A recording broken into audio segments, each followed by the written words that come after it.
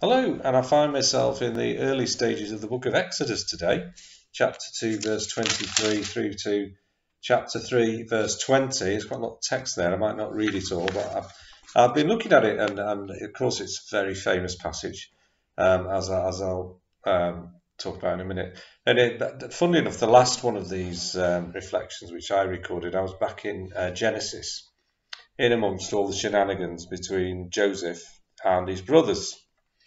And I can remember I was reflecting on the part that popular culture plays in bringing some of these episodes from the Old Testament to people's awareness. In that case, it was Joseph, the show, the musical show, Joseph and his Technicolor Dreamcoat.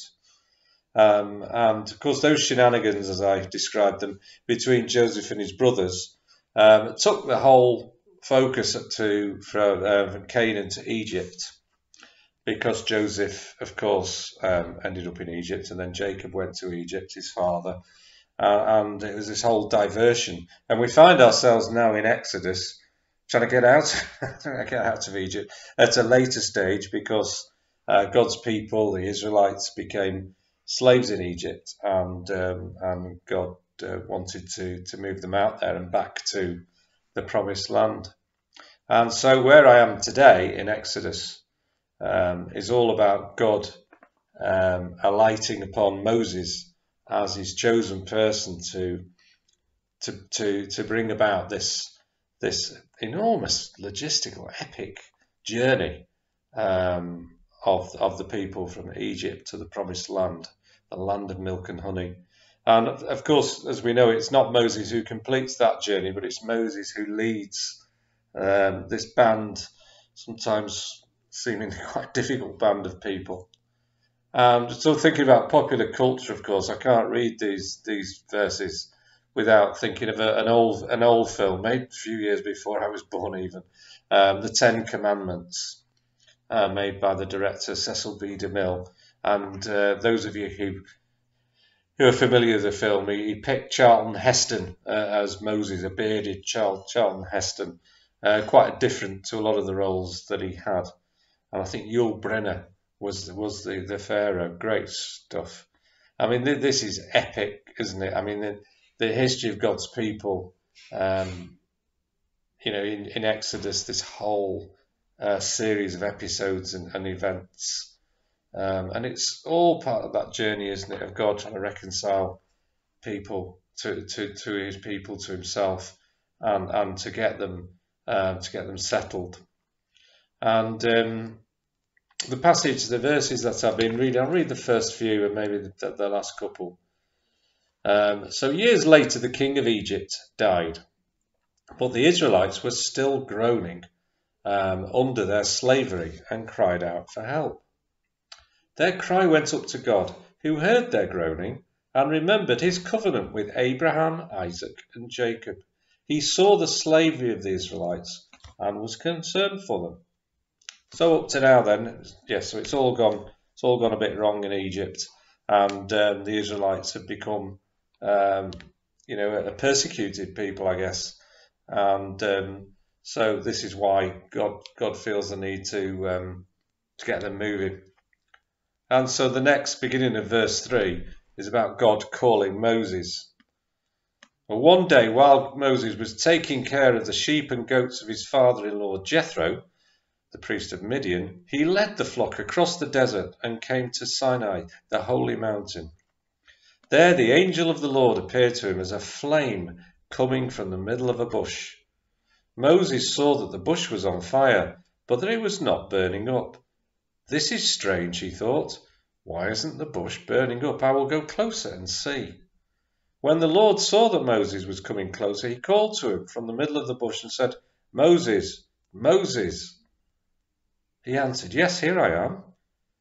God said, Do not come any closer. Take off your sandals, because you are standing on holy ground. I am the God of your ancestors, the God of Abraham, Isaac, and Jacob.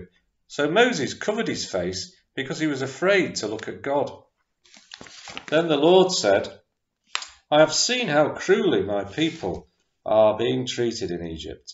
I have heard them cry out to be rescued from their slave drivers, I know all about their sufferings, and so I've come down to rescue them from the Egyptians and to bring them out of Egypt to a spacious land, one which is rich and fertile, and in which the Canaanites, the Hittites, the Amorites, the Perizzites, the Hivites, and the Jebusites now live. I have indeed heard the cry of my people, and I see how the Egyptians are oppressing them. Now I am sending you to the king of Egypt, so that you can lead my people out of his country. But Moses said to God, I am nobody. How can I go to the king and bring the Israelites out of Egypt? Oh dear, I think Moses is put on the spot a bit here, isn't he? So he's heard the voice of God and seen this manifestation. It's interesting, actually. I think in the film, Charlton Heston was the voice of God as well. I think. I might be wrong about that. But anyway, so Moses is caught unawares. Who am I? I can't be doing this. I'm nobody. And he just can't see how he's going to, he's going to go to the king of Egypt and pull this off. How's he going to do it? So carrying on, God answered, I will be with you, and when you bring the people out of Egypt, you will worship me on this mountain. That will be the proof that I have sent you. But Moses replied, when I go to the Israelites and say to them, the God of your ancestors sent me to you, they will ask me, what is his name? So what can I tell them? God said, I am who I am. This is what you must say to them. The one who is called I am has sent me to you. Tell the Israelites that I, the Lord, the God of their ancestors, the God of Abraham, Isaac, and Jacob, have sent you to them. This is my name forever. This is what all future generations are to call me. So there we are. Moses really put in the hot seat here, and he just can't imagine how he's going to get this job done. And so what God says to him towards the end of the passage, he says, I know that the king of Egypt will not let you go unless he is forced to do so, but I will use my power and will punish Egypt by doing terrifying things there, and after that he will let you go. And we all, are fairly familiar then with what God does to punish the Egyptians. That comes up later in Exodus, doesn't it? Oh, what a passage. So this is, such a big turning point, isn't it, in the history of God's people. And then thereafter, of course, Moses does, do what he's been asked to do with his brother and his sister, Aaron and Miriam, and then off we go. And on this epic journey with so many twists and turns in it. So there we are, Charlton Heston playing Moses and the voice of God. There we are. That says something about his status, didn't it? Exodus.